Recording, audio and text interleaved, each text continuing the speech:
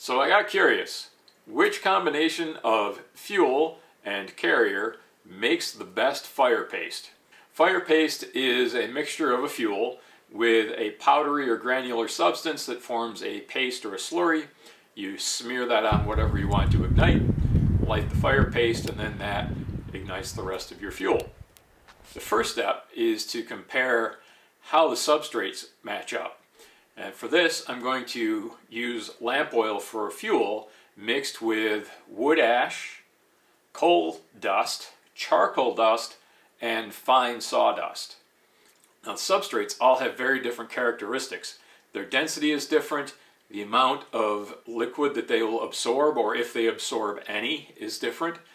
Coal probably has virtually no absorption. It's all adhesion of the liquid to the outside of the particles.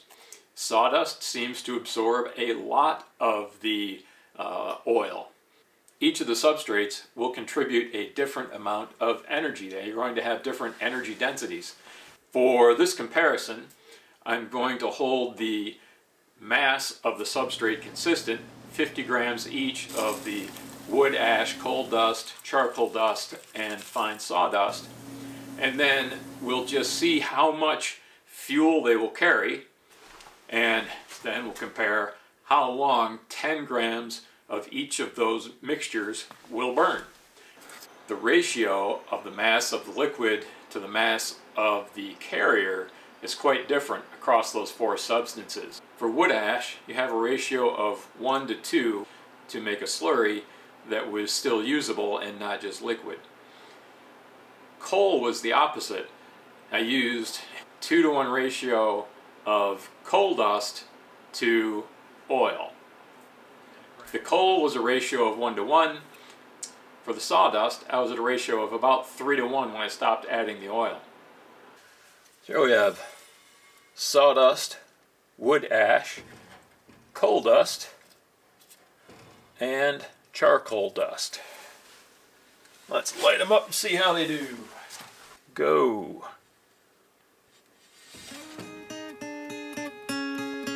A little hard to light the coal.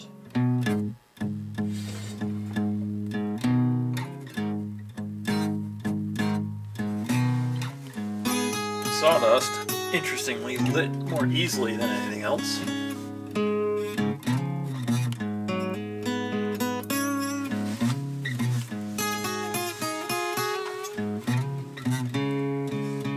Sawdust is also burning more intensely than anything else that's up there.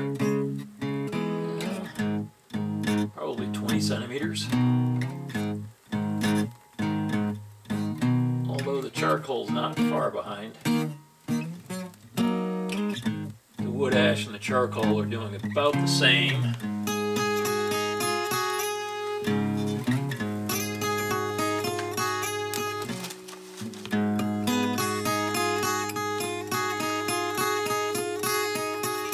That's 4 minutes 30 seconds. The coal is effectively out. Sawdust is still going strong.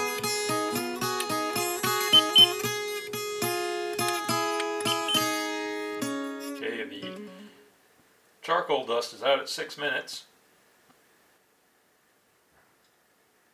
At 8 minutes, the sawdust is just barely burning. Alright, 8 minutes 45 seconds, that's out. Some of the other factors to weigh in are how easy it may be to carry, how easy is it to handle, how messy is it, how easy is it to make, how expensive is it to make. Well, the advantage that fire paste has, super easy to make, and most of the carrier materials are going to be materials that are just waste materials.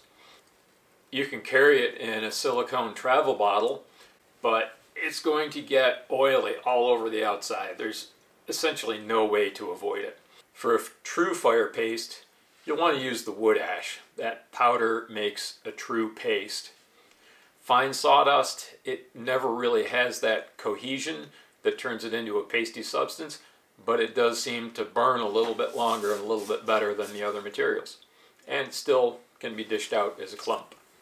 If you're interested in videos about fire cookies, you can check them out here.